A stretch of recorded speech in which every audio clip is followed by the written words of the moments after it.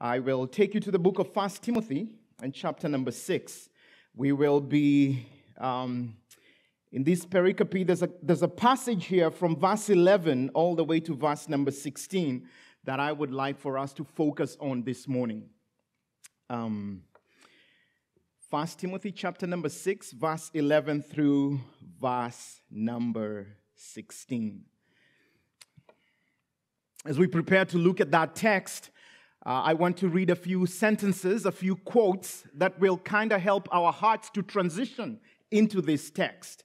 Will set us up to what Paul is about to say to Timothy. I will read this. Some familiar, some maybe not familiar, but then just a few quotes that have been statements that have been made over the years that might be helpful in helping us think through this text, this passage. I will remind us to begin with of the words of Jonathan Edwards.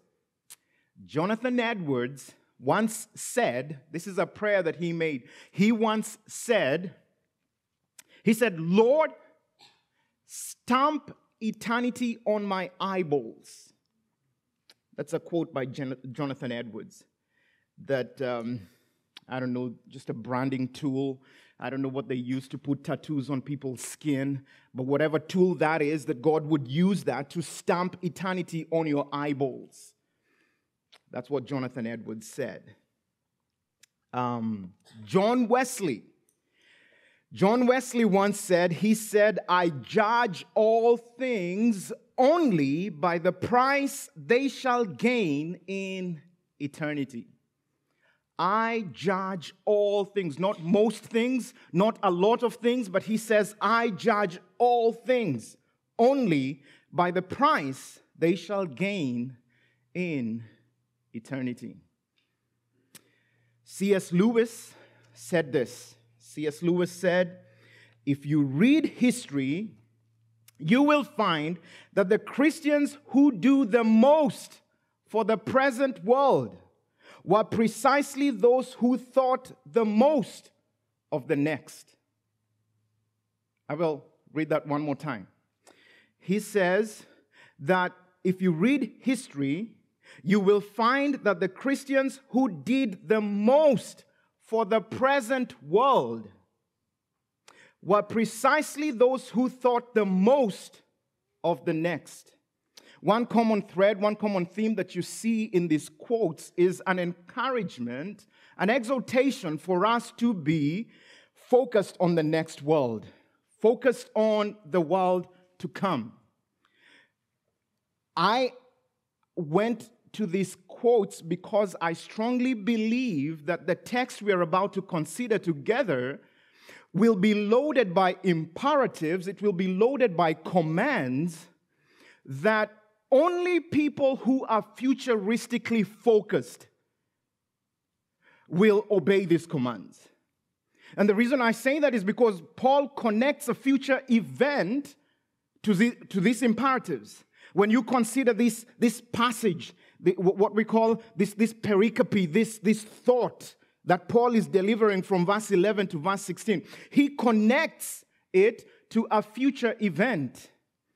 That we must be futuristically focused as God's children to live in obedience to these commands or these imperatives that Paul gives. What is that future event? If you look at verse 14, you will see it. In verse number 14, Paul says that you keep this commandment without spot, blameless, until our Lord Jesus Christ's appearing. That future event is what we're talking about. He says, Timothy, you stay on this until Christ appears again. We believe in a visible return of Christ. We believe in a physical return of Christ, in a personal return of Christ. We believe in a triumphant return of Jesus Christ. And Paul is giving some commands, he's giving some imperatives in this passage, and he connects them to the return of Jesus Christ. And he says, you do this until Christ. So it means that the thought of the return of Christ must dominate your heart and your mind as you continue walking in obedience to these imperatives. So we will consider these imperatives together. We will consider the three imperatives that Paul gives in this small little passage, starting from verse number 11. Please, let's read this together. Allow me to read this. I am reading from the New King James Version, not because I don't preach out of the NASB. I do preach out of the NASB, but I just love the way Christ is described in verse 15 by the King James. And for that reason, I just stuck to this. So please allow me, I kindly request. So from verse number 11 of chapter 6, Paul says, "But you, O man of God, flee these things and pursue righteousness, godliness, faith, love, patience, gentleness. Fight the good fight of faith. Lay hold on eternal life, to which you were also called and have confessed the good confession in the presence of many witnesses. I urge you in the sight of God, who gives life to all things, and before Christ Jesus, who witnessed the good confession before Pontius Pilate, that you keep this commandment without spot, blameless, until our Lord Jesus Christ's appearing, which he will manifest in his own time. He who is blessed and only potentate, the King of kings and Lord of lords, who alone has immortality, dwelling in unapproachable light, whom no man has seen or can see, to whom be honor and everlasting power. Amen." Let's pray together. Father, we ask of your help. We ask that you will aid us in making sense of what you are saying to us this morning in this passage. We pray together with the man of old, and we say, what we know not, teach us.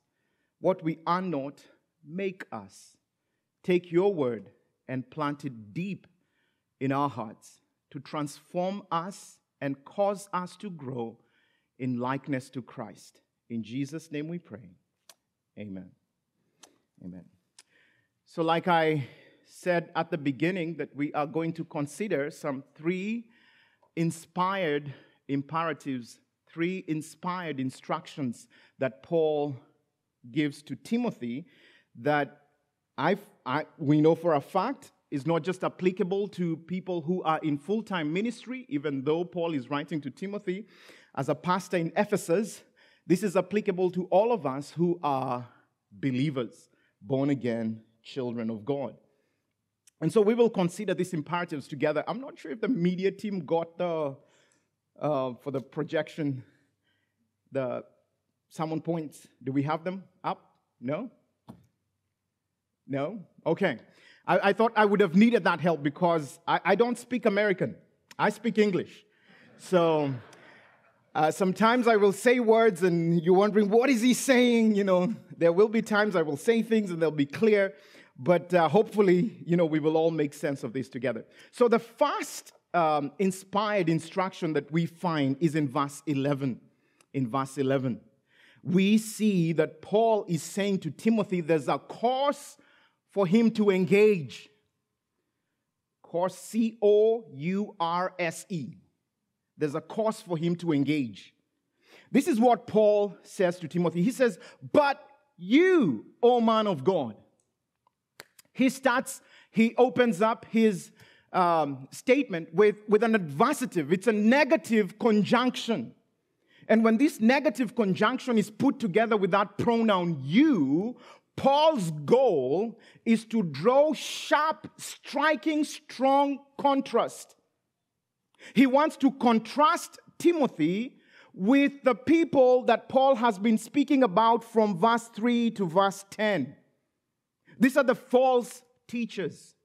So Paul wants to draw some strong, striking, sharp contrast between Timothy and those guys, those false teachers.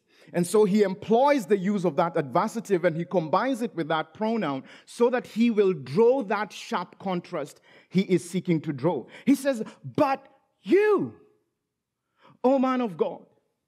addresses Timothy with that phrase, a phrase of honor, a phrase that has been used to address some prophets in the Old Testament, including guys like Moses, man of God. In using that phrase, Paul is reminding Timothy that he belongs to God. He's reminding Timothy that he is representing God. He's reminding Timothy that Timothy is speaking for God. He belongs to him, he represents him, and he speaks for him.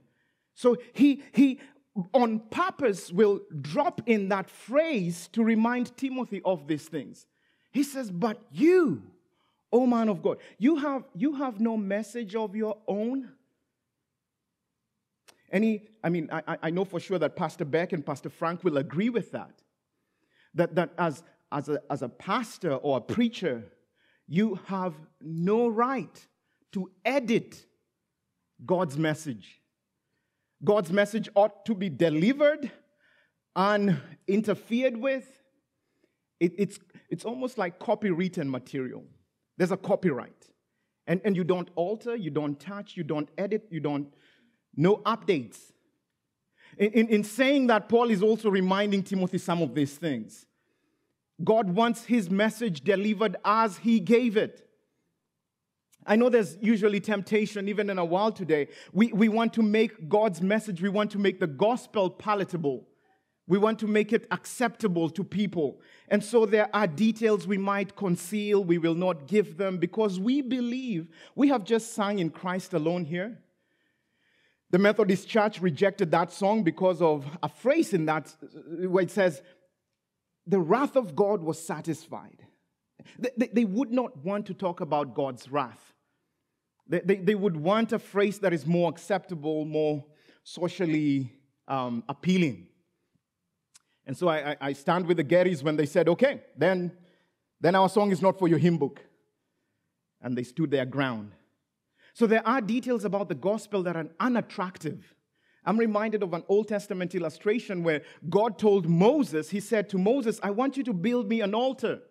When you build me an altar, I want you to take the stone and make sure the stones you use to build me an altar will not be touched by human tools. Don't chisel them. Because when you take a chisel and you chisel away, you chip away the unwanted thing and make sure the stone is looking nice, aesthetically acceptable, then it becomes attractive to the people. God says, no, I want you to take those stones as crude and as raw and as unattractive and as ugly as they are, pile them up and make me an altar. And I will accept that sacrifice. So, what God is saying is he does not need men's help. He doesn't need our help to make his message attractive to people.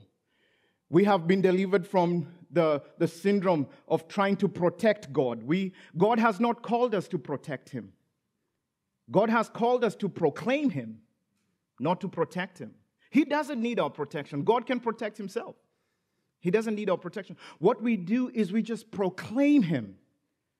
Proclaim him and watch him take his gospel and use it with his power to subdue the hearts of rebels and make them his children.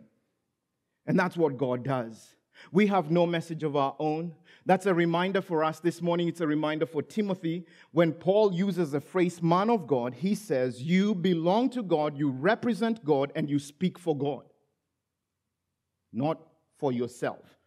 So he says this, he says, but you, O man of God, then he gives this first set of imperatives. He says, I want you to flee these things. Flee. Now, the word translated flee there, I don't know how many Hispanic speakers we have in the house this morning, but there's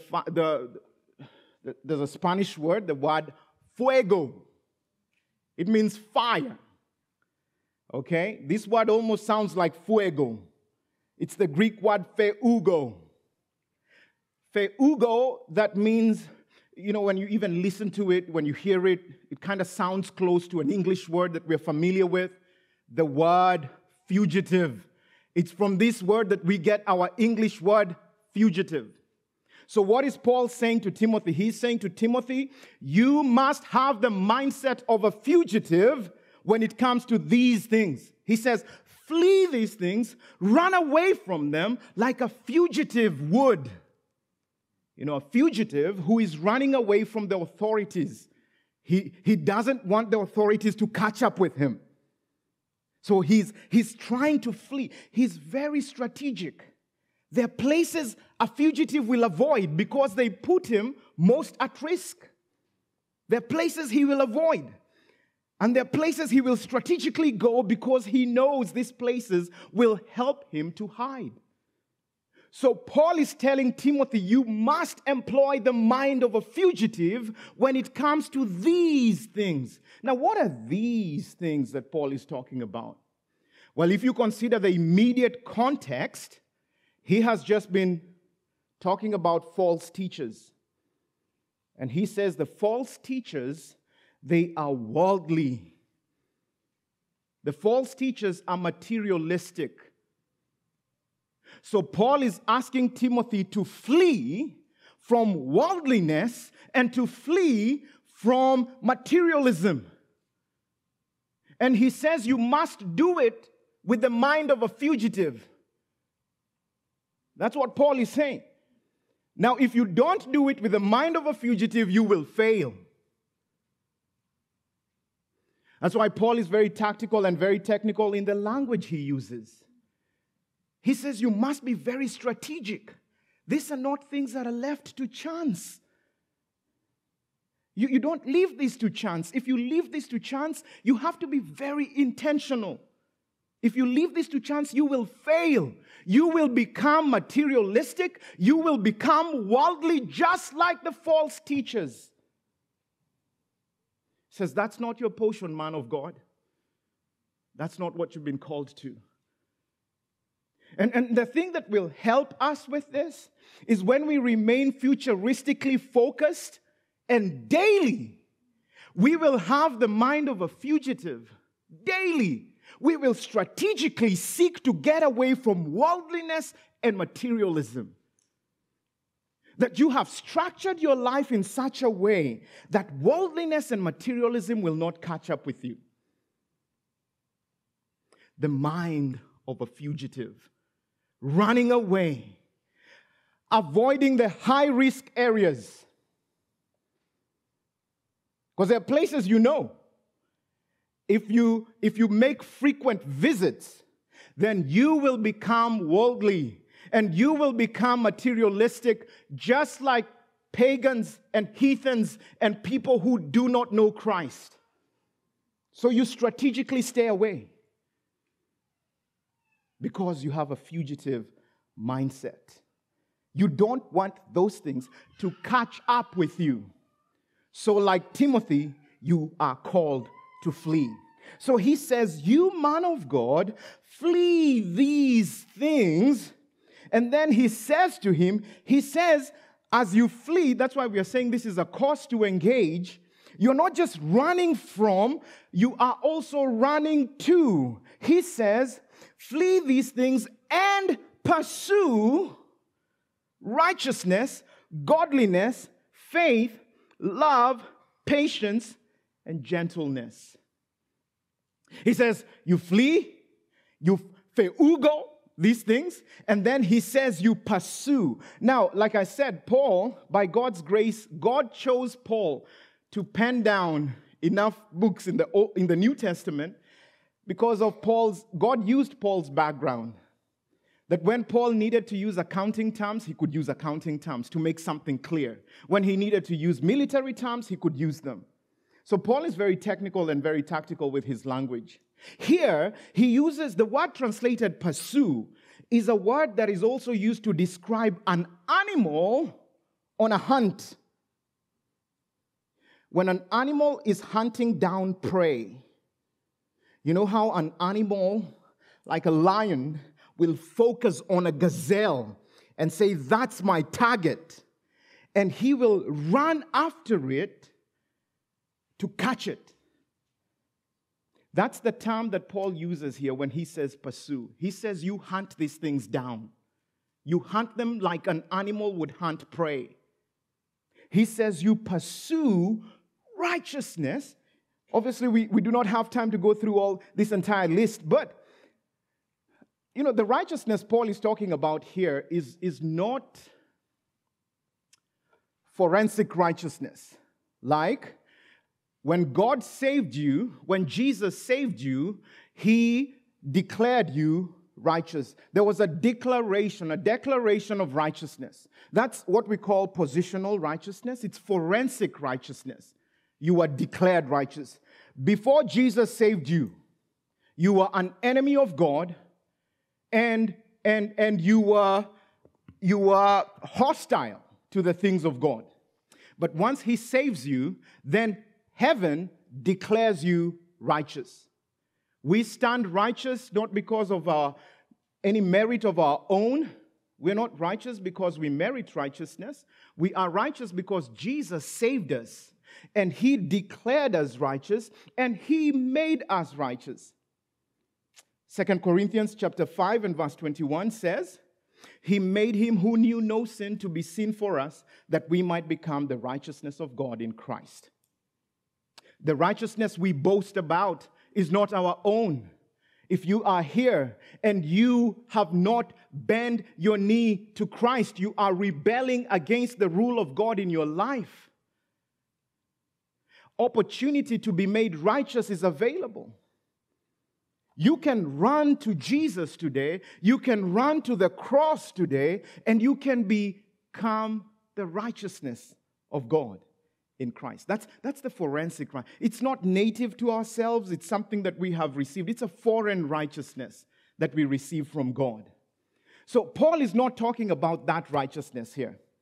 He's not talking about the forensic righteousness. He's talking about functional righteousness. Now, this is where your life will match your lips.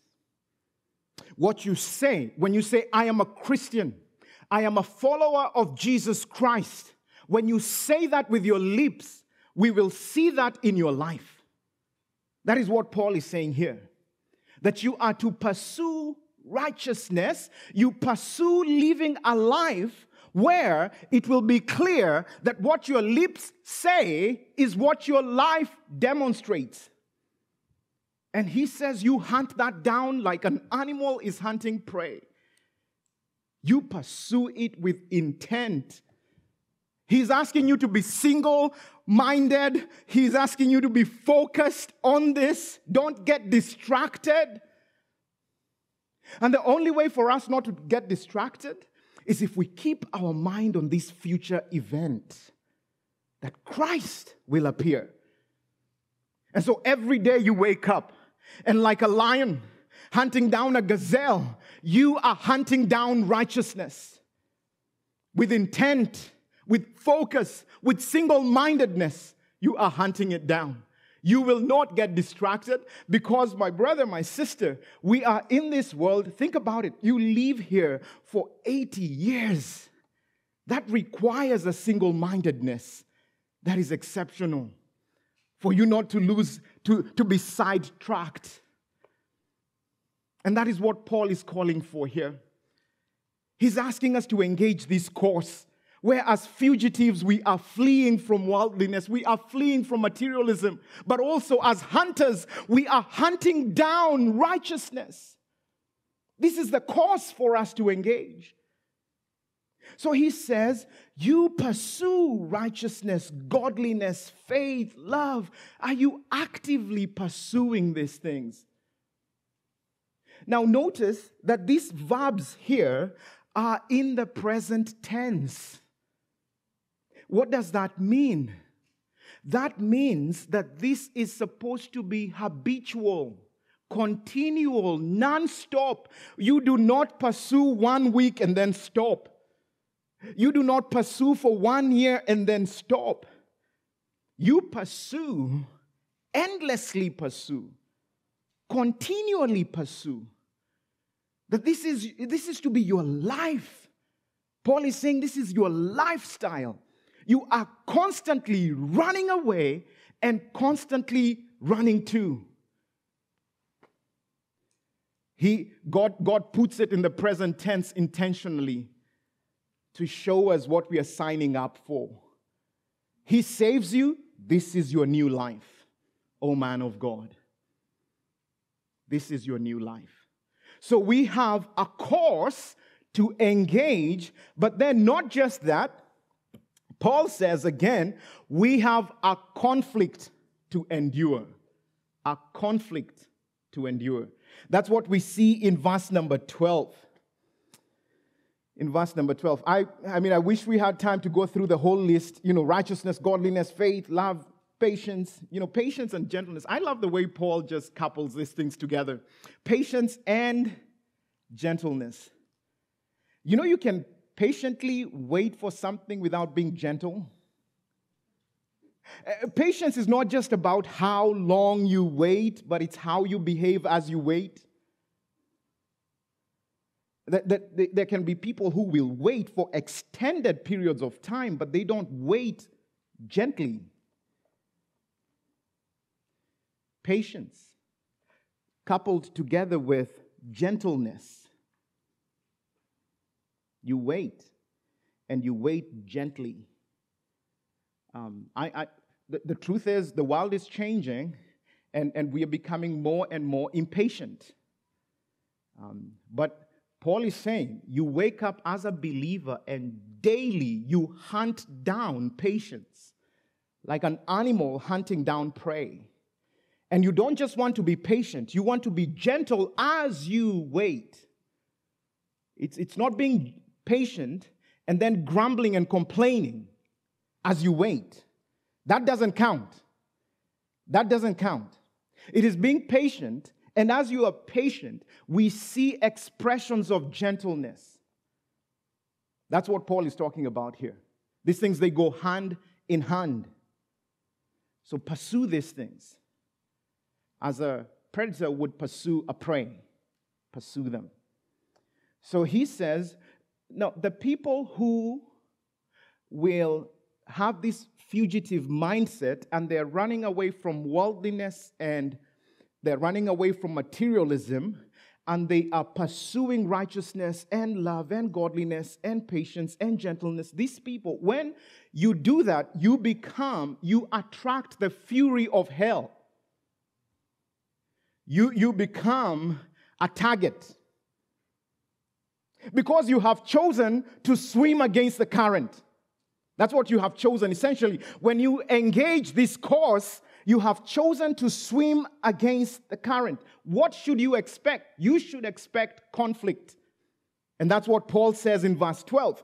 That in verse 12, he says, there's a conflict for us to endure. What does he say?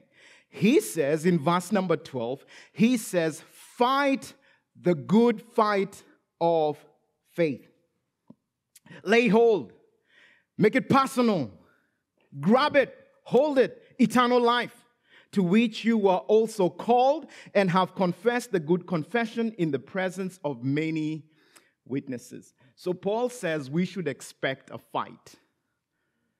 So he says you fight. That's the verb there. Agonizomai. It's very clear as English speakers that, the word agonize, clearly you can see it there. So to agonize. Paul is calling on us to engage an agonizing battle. So he says, fight the good fight of faith. Now this fight is called a good fight. There's an adjective there to qualify that now. It's the good fight. It's a good fight of faith. Why is it good? Because of what it will produce. What will it produce? It will produce Christ-likeness in us.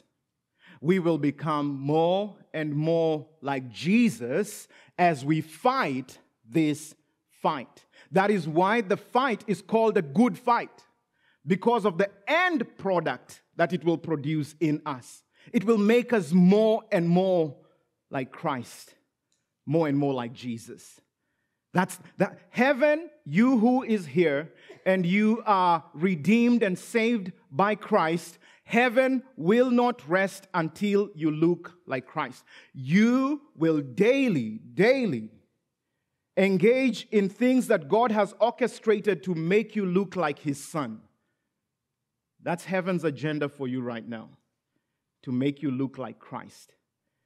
And so that's what will qualify that adjective. It's a good fight. It will produce Christ-likeness in you. This agony that you will have to bear has a good end as its objective. So you fight the good fight of faith. We have often said, when Jesus saves you, there's so many things, so many phrases and words the Bible uses to describe salvation. You say, you're born again. That's a phrase that describes redemption or salvation. Other places, Paul will say, you have been enlisted. Here, we are being called to fight the good fight. And so we say to people, listen, when God saves you, He doesn't beckon you or call you to come aboard a cruise ship. You're not being invited into a cruise ship. You've heard that phrase? You're not being invited to a cruise ship. You know what? You guys know what a cruise ship is. Where you go, I'm not sure where the Becks were. They were on vacation just recently. I'm not sure whether they went on a cruise ship. But, you know, when you go on a cruise ship, you go there to enjoy. You just go to the open oceans and you sail the open seas. And you enjoy the skies, you enjoy the weather, you enjoy all that nature has to offer. But we are saying, when you got saved, you were not invited on board a cruise ship. You were invited on a battleship. Because God called you and beckoned you to come and do battle, to fight the good fight of faith. Now, remember again, this is not something you do once and stops. This is your life. Continually fight this good fight of faith. Fight. Your enemies have been identified. In Africa, I usually tell my people, I say, listen, your wife is not your enemy. Your husband is not your enemy. The Bible identifies who your enemy is, who you battle against. You battle against your flesh. You battle against the secular systems of the world that are skewed to make you go farther and farther away from God. So there's a battle ensuing. And God is saying you are to fight. This conflict, you must endure this conflict.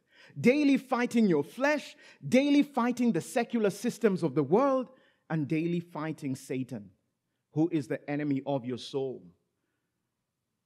So we have been called into a conflict, and we endure this conflict. We fight it to the end. It is a good conflict, my brother, my sister. It is a good conflict because what it will do is it will make you look more and more like Christ daily. You're growing in your Christ-likeness daily. You are talking less and less like the world and talking more and more like the saints. You are loving more and more the things the saints love. And you hate the things the world loves. It would be a big problem if you confess to be a believer, and what happens is your affections do not change. Your affections remain the same. That your affection for the Word of God does not grow. Your affection for Christ doesn't grow. Your affection for the saints doesn't grow. That would be a red flag. But as you fight this good fight of faith, my brother, my sister, your affection for Jesus grows. Your affection for His Word grows. Your affection for the saints grows. You know, that if you're looking for evidence that you have been redeemed, you have been saved, that's it. The measure of your affection for Jesus grows. The measure of your affection for His Word grows. The measure of your affection for His people grows as you fight the good fight of faith. I love the fact that Paul reminds us of just this dynamic that has always brought tension about our salvation. Look at what he says here. He says, "You lay hold on eternal life, to which you were also called The word translated called there is in the passive voice. Somebody did this for you. Somebody did this to you. You received this action. So when it comes to salvation, the tension has always been between God's sovereignty in salvation and man's responsibility in salvation. And we see both of them here. It says, Timothy was called to eternal life, and he confessed the good confession in the presence. So there was a call, and there was a confession. And both of them are there. That when God calls you, the effectual call of God, there could be even someone here, maybe, you are not saved. You have not been redeemed. But God calls you today, you will not say no. It's an effectual call. And then there will be some corresponding action. You will confess it. And what will you say? You will say, Jesus is Lord. And we see both of them there. And it's just a beautiful thing. Nobody is able to reconcile those two things. But it's true because the Bible teaches both those two things. The closest I've ever come when I talk to my students in Africa is I say, listen, we have Mount Kilimanjaro. It's a mighty, huge mountain. The only places in Africa where you get to see snow is on the top of Mount Kilimanjaro and on top of Mount Kenya. So when you go to the Kilimanjaro, mostly the clouds will hide the top of the mountain, the apex of the mountain. You won't see it. So when the clouds clear, it's a spectacle. Everybody comes out and they want to see it. But usually the clouds will keep you from seeing the top. Now we see a side go up this way and we see another side go up that way. And then the clouds they prevent us from seeing where they meet.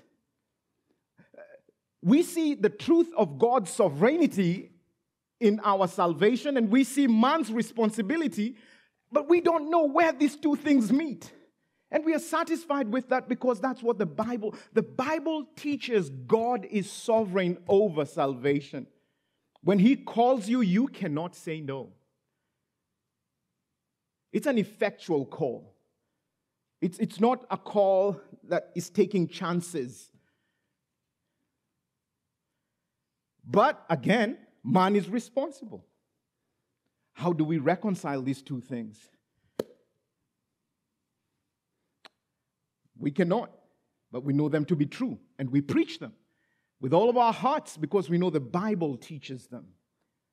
So anyway, Paul drops in those two details that just help us rejoice in our salvation again as he reminds Timothy of that reality.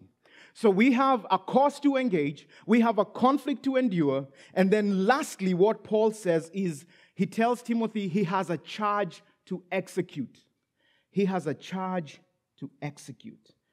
Now, if you look at verse 13 all the way through verse 16, Paul says, I charge you in the sight of God, who gives life to all things, and before Christ Jesus, who witnessed the good confession before Pontius Pilate, that you keep this commandment without spot, blameless, until our Lord Jesus Christ's appearing, which He will manifest in His own time. He who is blessed and only potentate, the King of kings and Lord of lords, who alone has immortality, dwelling in unapproachable light, whom no man has seen or can see, to whom be honor and everlasting power. And then Paul says, amen. Or maybe he's hoping, because of what he has said, anybody who reads this letter will respond and say, amen. That it will provoke that in you. So Paul gives a charge that he expects Timothy to execute. Now, he gives a directive. I think that's what we will see clearly from verse 13 to verse 15a. And then he gives a doxology from verse 15b to verse 16. He gives a directive and then gives a doxology. My daughter, at some point in her life, kind of also struggled. She struggled with questions people struggle with, usually. Like, why did God decide to give me black eyes? Why not blue eyes? God decided to give me black eyes. You know, there are things God decides and He doesn't invite human opinion. Yeah, you know, He has sovereign space where human input is not invited. Yeah. He decides who will be born in Texas, the elect, okay? And no, forget I said that. So He decides who will be born in Texas, who will be born in Florida, who will be born in New York, who will be born in California. He decides who will be born in Mexico, who will be born in South America, North America, Africa, Europe, Australia, Asia. God decides that without inviting human opinion. He decides what family you will be born in. He doesn't invite your opinion there. He doesn't say, who do you like? Who would you rather be your father? God decides that. And so there was a time my daughter was struggling with that. And so you have to walk your children through some of those things. Just recently I had to go and spend some time with my son because, you know, God would call on parents to help their children navigate the ebbs and flows of life and help them because hopefully you know better than they do and you can guide them through those seasons. So she was asking a ton of questions. I'm just glad she did not ask, why was I given you guys as parents? So, or maybe she thought it, I don't know, but she didn't ask it. So anyway, so she was asking a ton of questions just about that. And we talked about the sovereign space that God does not invite human opinion. So we ended up, to cut the long story short, we ended up saying, what do you do when you have a problem with God's actions? You have a problem with God's action. There's something God has done. He has acted in a way you don't understand. Your human mind cannot make sense of it. What do you do? And the safest answer I could give my daughter is this. When God acts in a way that you do not understand and you cannot make sense of, you have His attributes to fall back on. So when His actions don't make sense, meditate on His attributes. What do you know to be true of God? So He has done something that probably your mind is struggling with. But what do you know to be true of Him? Because, you know, many a times we question, think about it. When my daughter was asking those questions, it's because she thought she could do something better than God. She thought in a way she had some greater sense of wisdom. Okay? That why did God do this? Why not the other? She thought this other one is a better idea than the idea God had. And so we think like we can improve on God's actions and ideas. But when you think about His attributes, they will humble you. They will cause you to fall prostrate and worship, and they will put an end to your questions.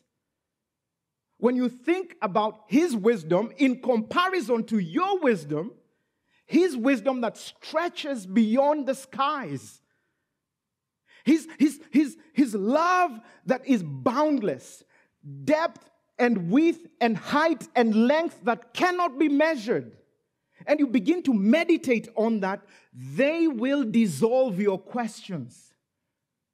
So when His actions do not make sense to us, we fall back on His attributes, and our souls will find a quietness when we constantly meditate on His attributes. Because you think about His wisdom, and then you say, honestly, how can I improve on that? I cannot improve on that. I will find rest in that, even though it doesn't make sense to my mind. I will trust that infinite wisdom. That's kind of what Paul does here as he comes to a close. He gives a directive, and then he gives a doxology to exalt Jesus. And I think this doxology empowers you and empowers me, empowered Timothy to obedience. When we think about the majesty of Jesus, then we are empowered to obey Him. And that's what Paul does. He talks about Jesus being totally in authority, and then he talks about Jesus being transcendent. Jesus is he has total authority, and he is transcendent. And for that reason, you can execute this charge, Timothy. You can do it. Why? Because of the majesty and the glory of the one who has called you. So what does he do? He says this. He says, I urge you in the sight of God who gives life to all things. Where is Mr. Darwin to read that verse?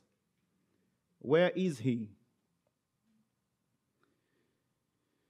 God gives life to all things. So we believe in creationism. There was a time when evolution was a first world problem. We have third world problems, and then we have first world problems. Evolution was a first world problem. Because in the first world, people questioned the origin of all we see. And so it became, for whatever reason, evolution became very popular. And it's just one of those most I don't know should we call it a theory or should we call it a hypothesis here at this point? Evolution that has taken over the Western world is the most senseless proposal for the existence of all we see. Because and unfortunately, the most brilliant minds propagate it and campaign for it. People have a problem with God. It's not because of intellectual inadequacies. That's not the reason. It's just a vileness. So we've always said it's not a mental problem, it's a moral problem. So they will question. And the Bible says, in thinking themselves to be wise, they became fools. That's what the Bible says. Human wisdom exalted above biblical wisdom. And so that's how evolution is promoted. Where you say, nobody plus nothing equals everything. That's the equation. That nobody plus nothing equals everything we see. And yet, it's the most, what we would consider in society, the most intellectually apt people that propose that. And we say it's the most ridiculous explanation to existence. We believe in what Paul says here. He says God gives life to all things. He doesn't just preserve things, he is the source of all things. And he reminds Timothy that as he gives him this charge. He says, I charge you in the sight of God who gives life to all things and before Christ Jesus, who witnessed the good confession before Pontius Pilate. This good confession is when Pilate, he poses the question to Jesus. And he says, are you the king of the Jews? And Jesus says, it is as you have said. In saying that, Jesus is confirming to the religious leaders that he is the Messiah. And in claiming that, by implication, he is deity. And that puts Jesus in the wrong place with Pilate. It puts Jesus in the wrong place with the crowds and even with the religious leaders. And so sets him up to be crucified. Jesus, confirming that he's the Messiah, he confirms he is the judge, because the Messiah will judge all humanity. So Paul is just saying there's an accountability that must be given. And he's trying to remind Timothy of that accountability. And he says, I charge you before God who gives life to all things, and before Christ Jesus, who witnessed the good confession before Pontius Pilate, that you keep this commandment without spot, without blemish, without spot, blameless, until our Lord Jesus Christ return.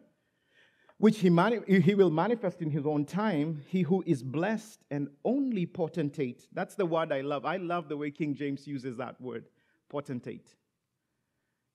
He's the only sovereign. Any authority that might be exercised on this world is either donated or delegated. The one who is totally in authority is one, Yahweh, the Elohim of Israel, he has total authority. Any other authority has been delegated, and any other authority must answer to him. And then Paul goes ahead to give all these titles for Christ that just demonstrate he is in total authority. He's the only potentate, the King of kings and the Lord of lords, who alone has immortality. When Paul says Jesus has immortality, it doesn't mean life after death or that you come alive after you die. It means freedom from death. He's talking about some transcendent existence. How do we explain eternality, that God is eternal? These are the things you should meditate upon, and they energize you to obey Jesus. He is eternal. I have met some systematic theologies where the writer, I think it's Grudem, I think it's Charles Ryrie, who tries to explain eternality. And he says, in one indivisible present, God extends endlessly backwards and extends endlessly forward in one indivisible present.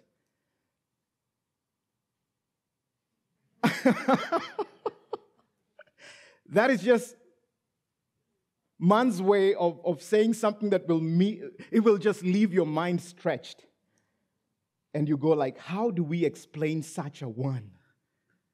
We have no other response but to fall before him and worship him. Because this is majesty, eternality. He is transcendent. He dwells in unapproachable light. And he possesses immortality. Death cannot touch him. He is life and the source of it. That's Jesus. This doxology empowers us to obey the directive. So that when Paul says, I charge you in the presence of God who gives life to all, and in the presence of Christ Jesus who gave a good confession before Pontius Pilate, when he says that, we say, I am ready to obey that charge because I have seen the majesty of Jesus. He is transcendent, he is immortal, he is the source and sustainer of life. Why would we not obey such a one? Jesus demands for your worship. He demands that you worship him. What you will rejoice is to discover he actually deserves your worship. He deserves to be worshipped. And we think about what Paul says here and we say yes. And we think about his return and we are futuristic focused. The future fuels us for obedience. We are fueled by the future. That's the title of our message. When we think about Christ and his return, I say, yes, I want to engage this cause. I want to endure this conflict. I want to execute this charge because Christ will come again. And daily, this becomes my life. I'm not just doing this for 1 week or for 1 year or for 10 years. I will do this until Christ returns. Until he comes, I will obey these imperatives because his return is on my mind. It dominates my heart. It dominates my mind. I daily think about it. Every week, every day, every week, every month, every year, I'm thinking about Christ's return. And so I will feugo worldliness and materialism. And I will hunt down patience and gentleness. I will do it because I'm constantly thinking about Christ and his return. To his glory and by his grace, we will do it. Let's pray. Let's pray. Father, we need your help. This is an impossible mission if you do not come to our aid. You have reminded us it is you who works in us both to will and to do your good pleasure. Father, we pray that the coming of Christ will dominate our hearts and our minds. And for that reason, we will engage this course with joy. We will endure this conflict with gladness. We will execute this charge that you have given to us in your word. That we will stand before Christ blameless, without spot, because his return fueled us for obedience. We thank you for this church. Thank you for the pastors here. Thank you for the leaders and the members. We ask of your blessings upon them. In Jesus' name we pray. Amen.